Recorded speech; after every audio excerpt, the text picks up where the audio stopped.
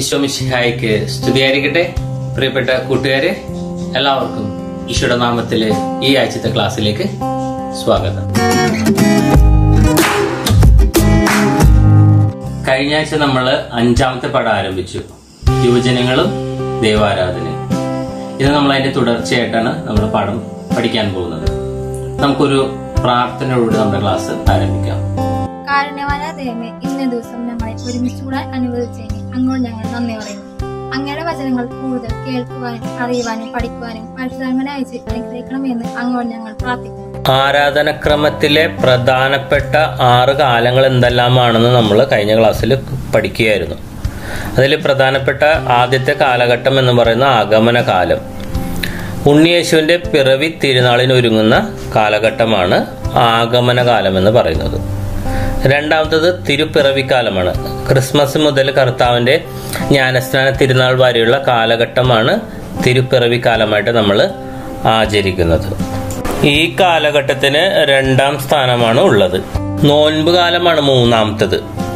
വിഭൂതി ബുധൻ മുതൽ പെസഹ വ്യാഴാഴ്ചയിലെ കർത്താവിന്റെ തിരുവത്താഴ പൂജ സമയം വരെയുള്ള കാലഘട്ടം. നമുക്കറിയാം, ഇതിനെ തപസ്, ഈസ്റ്ററിന് മുൻപ് ആയിട്ടുള്ള സമയങ്ങൾ നമ്മൾ നോൻപ് കാലം നമ്മൾ ആചരിച്ച് നമ്മൾ അതിനു വേണ്ടിയിട്ട് പ്രാർത്ഥിക്കുകയും ഉപവസിക്കുകയും ദാനധർമ്മം ചെയ്യുകയും ചെയ്യും. അപ്പം ഇത് നമ്മുടെ ക്രൈസ്തവത്തിലെ ഏറ്റവും പ്രധാനപ്പെട്ട ഒരു കാലഘട്ടമാണ്. അടുത്തത് പെസഹ ത്രിദിനം. പെസഹ വ്യാഴാഴ്ചയിലെ തിരുവത്താഴ പൂജയോടുകൂടി ആരംഭിച്ച് ഉയർപ്പ് ഞായറാഴ്ചയിലെ സായാഹ്ന പ്രാർത്ഥനയോടെ അവസാനിക്കുന്നതാണ് പെസഹ ത്രിദിനം എന്ന് പറയുന്നത്. ക്രിസ്തു തന്റെ പീഡാസഹനം, മരണം, ഉദ്ധാനം എന്നീ പെസഹാരഹസ്യം വഴി മനുഷ്യകുലത്തെ വീണ്ടെടുക്കുന്നതിന്റെ സജീവമായ അനുസ്മരണവും ആഘോഷമാണ് ഈ കാലഘട്ടത്തിന്റെ കേന്ദ്രബിന്ദു. ഇത് 5ാമത്തെ ചോദ്യത്തിന്റെ ഉത്തരം കൂടിയാണ്. അടുത്തത് പെസഹ കാലം. ഉയർപ്പ് ഞായറാഴ്ചയ്ക്കും പെന്തക്കോസ്ത ഞായറാഴ്ചയ്ക്കും ഇടയിലുള്ള 50 ദിവസമാണ് പെസഹ കാലഘട്ടം.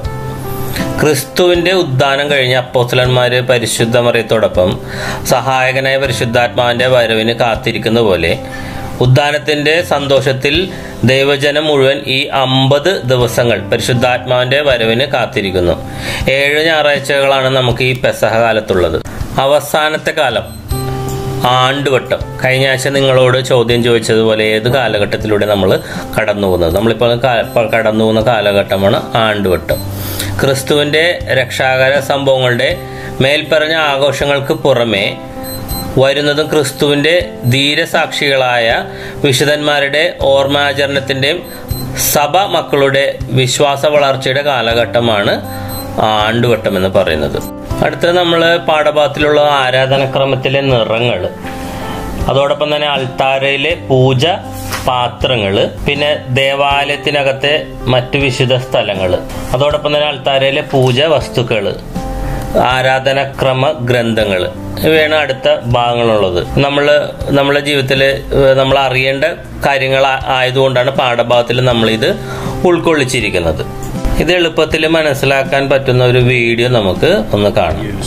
The sanctuary itself is an area that contains all of the furniture that we need to do the holy sacrifice of the Mass. It is the area that begins with the white steps and goes all the way to the back wall. Center to the sanctuary is what we call the altar of sacrifice, where the holy sacrifice itself is confected by the priest for the people. Directly behind it is what we call the altar of repose, because that is where the Blessed Sacrament resides inside, or is reposed inside the tabernacle. And so the Blessed Sacrament, Jesus himself, is in the gold tabernacle so that communion can be taken to the sick, and that he is there for us to adore when it's not Mass time. To the left of the altar of repose on the back wall, as you're facing the sanctuary, is what is called the credence table. The credence table holds the sacred vessels and all the things you need for the sacrifice before they are placed on the altar. We see the chalice with a purificator and what is called a pall. That square piece of cardboard covered in linen is called a pall. Next to that is the communion bowls that we will use. Above that is the water for washing and the bowl that you wash in. They are sitting on the towel that the priest uses to dry his hands.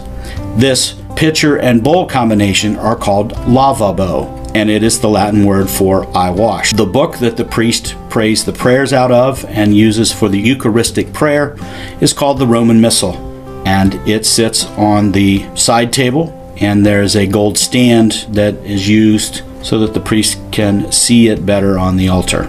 Looking at the sanctuary as a whole, you see the chairs for the acolytes and book bearer on the left. On the right, at the front of the sanctuary, you see the presider's chair and the deacon's chair. You can tell the difference between the two because the presider's chair has some gold mosaic on the front of it, where the deacon's chair is plain. To the left of the altar, in the front, is what we call the ambo, or the lectern. Both of these words basically mean the place where you read the readings. The book that is sitting on the ambo at the moment is what we call the Book of the Gospels. It starts on the altar at Mass and is carried in procession to the ambo where the Gospel is proclaimed. It has a Latin name of its own. It's called an Evangeliary, which simply means Book of the Gospels. In between the two chairs that the acolytes sit are the bells that we use to signify that the bread and wine have indeed been changed into the body and blood of Christ. They are an ancient form to get the people to look up from their books and see what the priest is holding. In the middle of the altar, you will see a white piece of linen with a red cross in it. This piece of linen is square. We call it a corporal.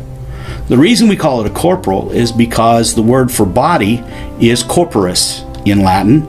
So any crumbs of the body of Christ, if they should fall to the altar during Mass, will fall on the corporal. ആരാധന ക്രമവർഷത്തിൽ ഉപയോഗിക്കുന്ന വ്യത്യസ്ത നിറങ്ങളിലുള്ള തിരുവസ്ത്രങ്ങൾ ആരാധന ക്രമവത്സരത്തിലെ വ്യത്യസ്തങ്ങളായ കാലഘട്ടങ്ങളെയും ആ കാലഘട്ടത്തിനനുസരിച്ച് ക്രൈസ്തവ ജീവിതത്തിൽ വരുന്ന വ്യത്യസ്തങ്ങളായ സന്ദർഭങ്ങളെയും അനുഭവങ്ങളെയുമാണ് സൂചിപ്പിക്കുന്നത്. അൾത്താരയിലെ പൂജപാത്രങ്ങൾ, അത് പ്രധാനമായിട്ട് നമ്മൾ ബലിയിൽ ഉപയോഗിക്കുന്ന പൂജപാത്രങ്ങളാണ് ഈ ചിത്രത്തിൽ ഉള്ളത്. നമ്മൾ ഓൾറെഡി നമ്മളിത് വീഡിയോയിൽ ഇതിൻ്റെ ഭാഗങ്ങൾ നമ്മൾ കണ്ടു കഴിഞ്ഞതാണ്. നമ്മുടെ ദേവാലയത്തിൻ്റെ അകത്തെ വിശുദ്ധ സ്ഥലങ്ങൾ ഏതെല്ലാമാണെന്ന് നമുക്ക് വ്യക്തമായിട്ട് അറിയാം. നമ്മുടെ ടെക്സ്റ്റിൽ അത് ഒരിക്കൽ കൂടി വിശദീകരിക്കുന്നുണ്ട് ഏതെല്ലാമാണെന്നുള്ളത്. ദിവ്യബലിയിലെ പ്രീതികൾ നമുക്കറിയാവുന്ന പോലെ തന്നെ സക്രാരിയെ നമ്മൾ ശിരസ് നമിച്ച് വണങ്ങുക, അതുപോലെ തന്നെ അൾത്താര ചുംബനം, അൾത്താര ധൂപിക്കല്, പുരോഹിതനെ ധൂപിക്കല്, സുവിശേഷ വായനയ്ക്ക് മുമ്പ് കുരിശു അടയാളം, സുവിശേഷ പുസ്തക ചുംബനം, വീഞ്ഞിൽ വെള്ളം ചേർക്കുക, അതോടൊപ്പം തന്നെ കാഴ്ച വെപ്പിന് ശേഷം കൈയഴുകല്, തിരുശരീരത്തിന്റെ ചെറിയ ഭാഗം തിരുത്തത്താൽ കലർത്തൽ എന്നിവയെല്ലാം ദിവ്യബലിയിലെ പ്രീതികളാണ്. ആരാധന ക്രമവത്സര ആചരണത്തിലൂടെ രക്ഷകനായ യേശു ക്രിസ്തുവിനെ വ്യക്തിപരമായി അനുഭവിച്ചറിഞ്ഞുകൊണ്ട് ക്രിസ്തു സാക്ഷികളായി ജീവിക്കാൻ നാം ഓരോരുത്തരും കടപ്പെട്ടിരിക്കുന്നു. അതിൻ്റെ ഒരു വിളിയാണ് നമ്മുടെ ഈ പാഠഭാഗത്തിൽ ഉദ്ദേശിക്കുന്നത്. ദേവാലയത്തിലും സിനഗോഗിലും ആരാധനയ്ക്കും പ്രാർത്ഥനയ്ക്കുമായി പോയിരുന്ന യേശു ക്രിസ്തുവിനെ നമ്മൾ സുവിശേഷത്തിൽ കാണുന്നുണ്ട്. ആത്മാവിലും സത്യത്തിലും ദൈവത്തെ ആരാധിക്കുന്നതിന് ആഹ്വാനം ചെയ്ത യേശു ക്രിസ്തു കൂദാശകൾ സ്ഥാപിച്ചുകൊണ്ട് ആത്മാവിലും സത്യത്തിലുമുള്ള ദൈവാനുഭവത്തിൻ്റെ വേദികളാകണം ആരാധന വത്സരാചരണങ്ങൾ അല്ലെങ്കിൽ ആരാധന അനുഷ്ഠാനങ്ങൾ എന്ന് നമ്മളെ ഉദ്ബോധിപ്പിക്കുകയാണ്, ആഹ്വാനം ചെയ്യുകയാണ്.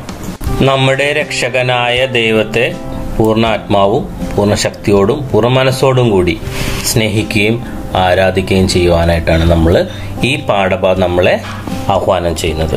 അപ്പം അതിനു വേണ്ടിയിട്ട് നമ്മുടെ ജീവിതത്തെ നമുക്കൊരുക്കാം, അതിനു വേണ്ടിയിട്ട് നമുക്ക് പ്രത്യേകമായിട്ട് പ്രാർത്ഥിക്കാം. താരയിലെ പൂജവസ്തുക്കളിൽ പ്രധാനപ്പെട്ടത് വെള്ളം, വീഞ്ഞ്, ഓസ്തി, കുന്തിരിക്കം, വിശുദ്ധ തൈലങ്ങൾ, മെഴുകുതിരികൾ, ഭസ്മം എന്നിവയാണ്. നമ്മളുടെ നിങ്ങളുടെ വീട്ടിൽ പ്രധാനപ്പെട്ട പൂജവസ്തുക്കൾ, നിങ്ങളുടെ വീട്ടിലുള്ള എന്തെല്ലാമാണ് നിങ്ങളുടെ വീട്ടിൽ ഉപയോഗിക്കുന്നത് എന്നുള്ളത് നിങ്ങൾ വാട്സപ്പ് എഴുതി അറിയിക്കുക. ഇതാണ് നിങ്ങൾക്ക് ഇന്നുള്ള ടാസ്ക്. വരുന്ന ഒരാഴ്ച സുരക്ഷിതമായി വീട്ടിലിരുന്നു കൊണ്ട് നമുക്ക് പഠിക്കുവാനും ഈശോയോട് ചേർന്ന് പ്രാർത്ഥിക്കുവാനും ഈശോ നിങ്ങൾ ഓരോരുത്തരെയും അനുഗ്രഹിക്കട്ടെ. പരിശുദ്ധാത്മാവ് നിങ്ങളെ നയിക്കട്ടെ. ഈശോ മിശിഹായ്ക്ക് സ്തുതിയായിരിക്കട്ടെ.